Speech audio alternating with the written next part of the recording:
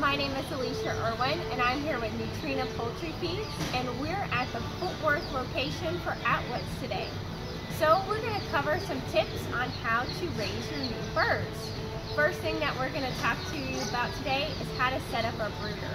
And a brooder is a really important part of your bird's first few weeks of life. So on setup, there's a few things we need to look at. First, we need to make sure that we have a tank or a box to keep our birds in. This is where they're going to live for the first few weeks of their life.